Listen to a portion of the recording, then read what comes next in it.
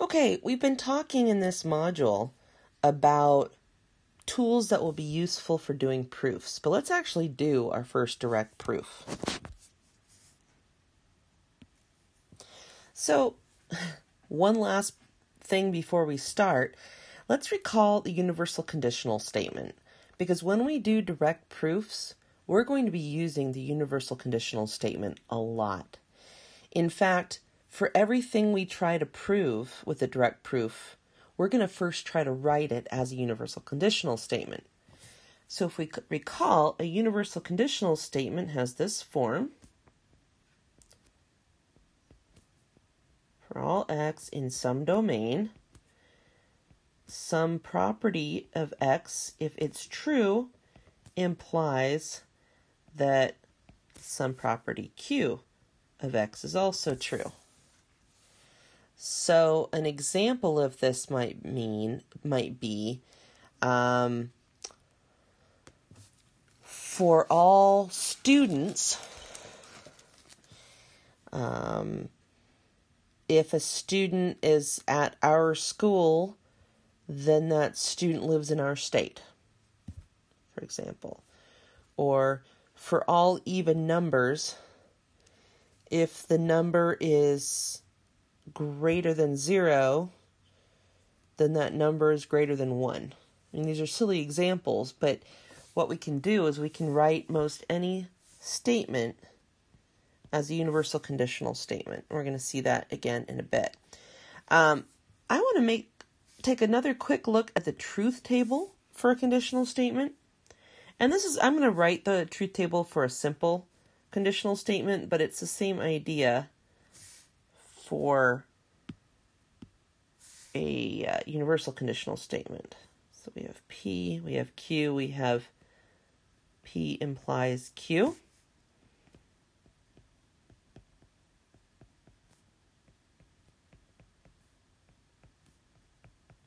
So let's recall this truth table for the implication. True implies true is true. True implies false is false. And the last two rows are vacuous truths. So those are true as well. So let's think about this for a minute. If we're trying to prove this statement, P implies Q. So we want to prove this statement true. Well, there's actually 3 ways of doing that, right? This first row, it's true, and these last 2 rows, it's true. The only row it's not true is that second row.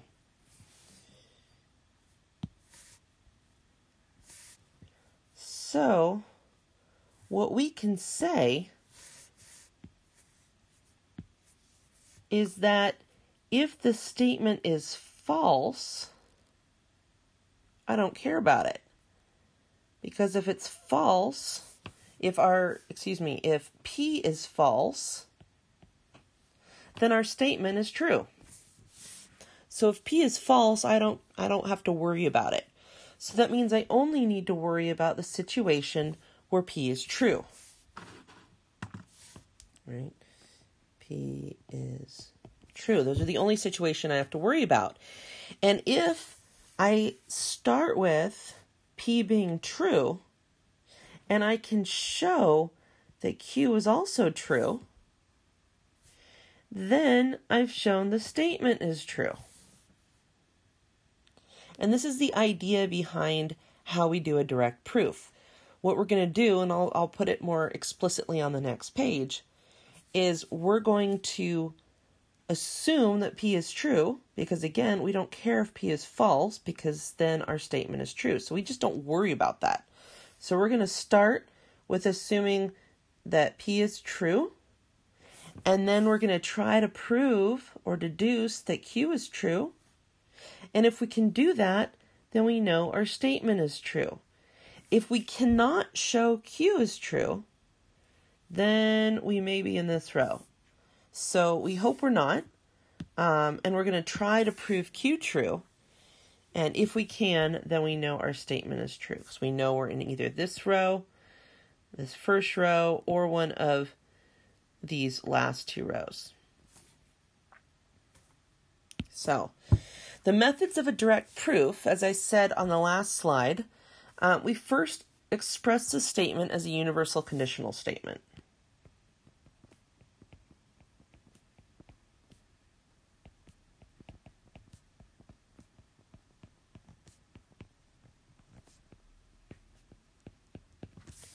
Right?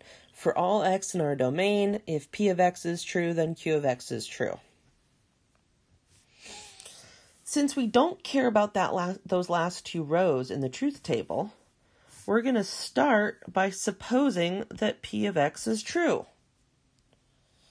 All right, so we're going to start by supposing that x is some particular but arbitrary, generic, right? We're using the principle of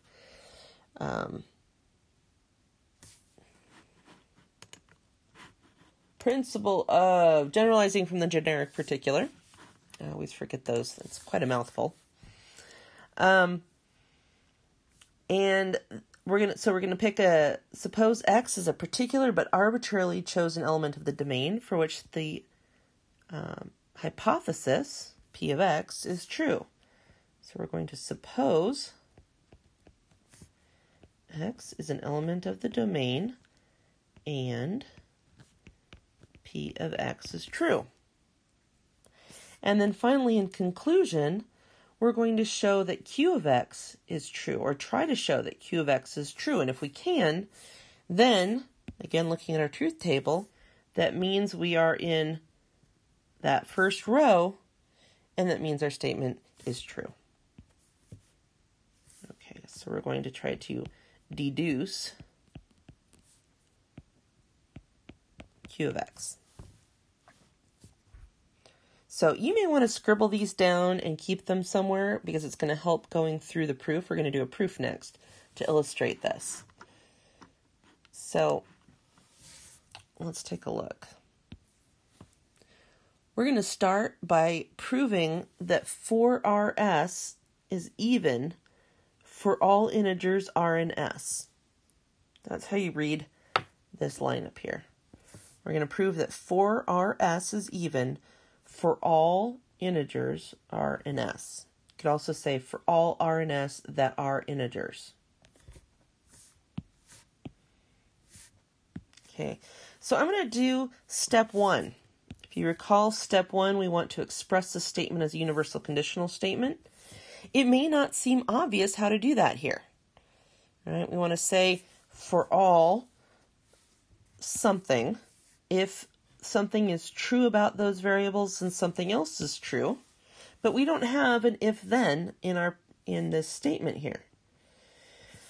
A very common trick that's used in this situation is to write it like this. Say for all r and s, and now I'm leaving r and s as being in anything. So our domain is everything. It's numbers, it's integers, it's complex numbers, it's words, it's letters, it's animals, it's just everything. And I'm going to say if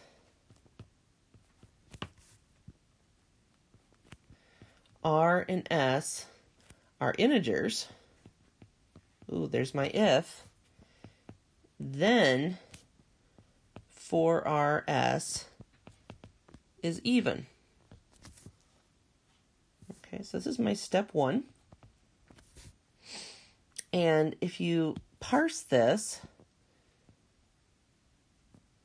this is my p of x, and this is my q of x, or in this case, r and s. Okay, so that's step 1. Let's go back to our plan here. Step 2 is we want to suppose the first part.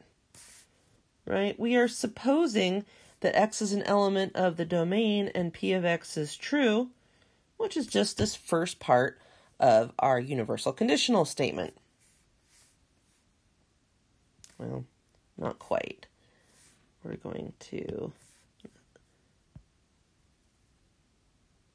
leave that for all out because I'm going to leave this generic, but I'm going to just suppose that x is in our domain and p of x is true. And I'm just going to leave x generic there.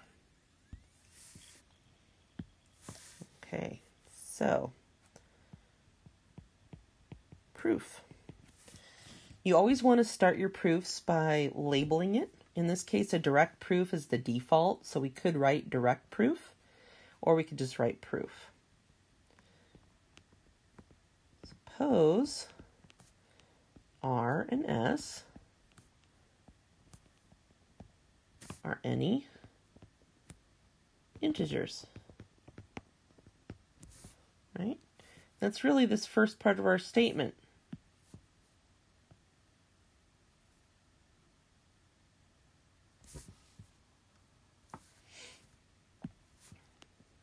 So that's step 2.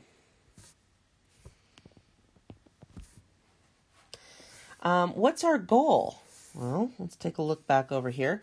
Our goal is to deduce Q of x. To show that Q of x is true, given this assumption. So we want to show that 4RS is even. All right, that's our goal. This is our goal.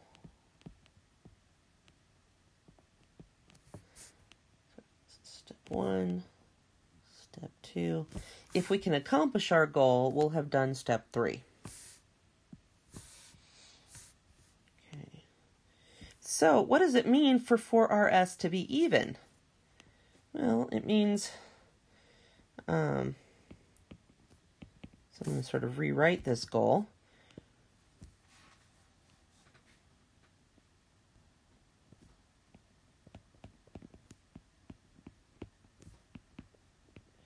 We want to look at the definition of even, which is that it equals 2 times some integer k.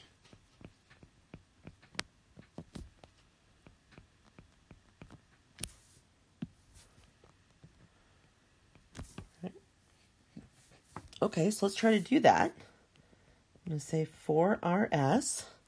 Well, what do I know? I don't want to say it's even, so I cannot, this big emphasis point, I cannot start out with this.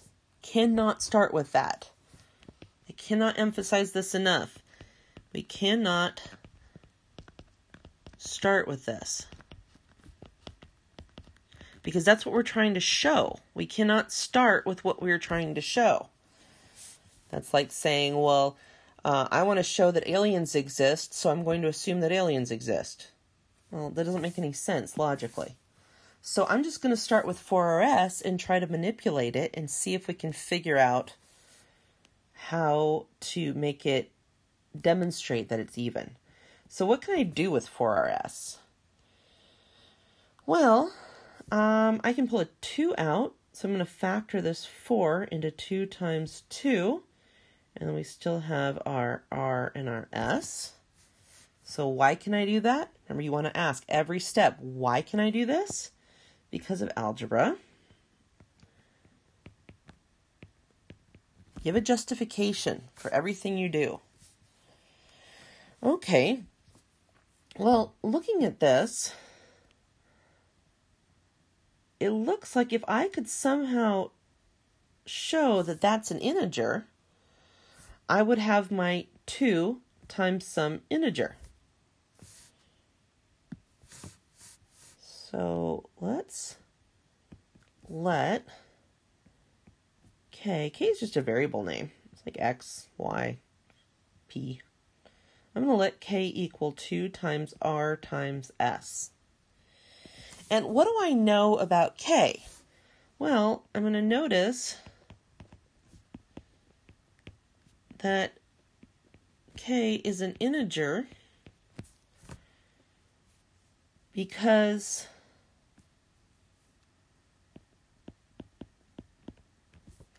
it is a product of integers.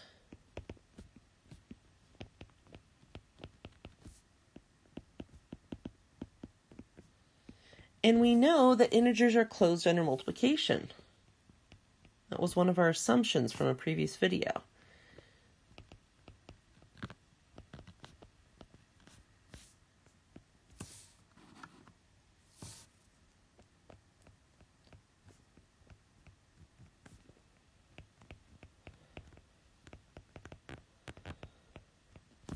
Now, you don't have to write this big thing out every time.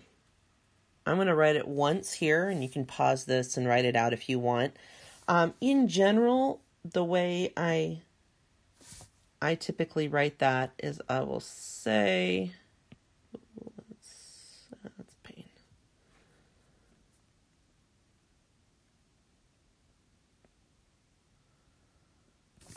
I typically justify this as saying, notice k is an integer under integer closure properties.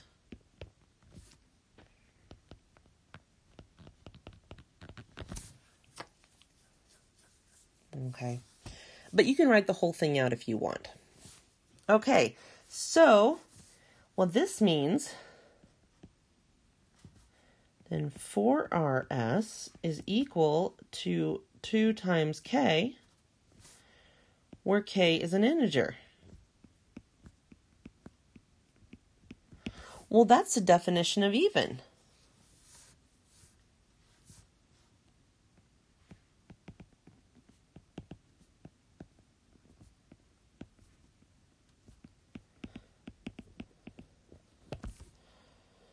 And that's what we were trying to show. Right up here on our goal, we wanted to show that it was even, which was to be shown. And there's a couple ways we can end the proof. Just like a sentence is ended with a period, a proof is typically either ended with a little filled in box, or you can write QED, which means, which was to be demonstrated in Latin. Okay, and this is step 3. Okay, so we have our 3 steps for the proof. We write it as a universal conditional statement. That's step 1, universal conditional statement. We suppose the first part of the universal conditional statement. So that's step 2. And then I like to write what my goal is. What am I trying to show? I'm trying to show this second part of my universal conditional statement, and then I'm going to actually show it using the 3rd step. And it is critical that you not start with what you're trying to show. So we cannot start with that. Instead, we start with what we have, and we try to manipulate it to get to where we're trying to go. Okay, and here is a written version of what I just did in case being typed out is easier to read. At the end of each one of these proofs, I will be posting a written out version and that you can pause on.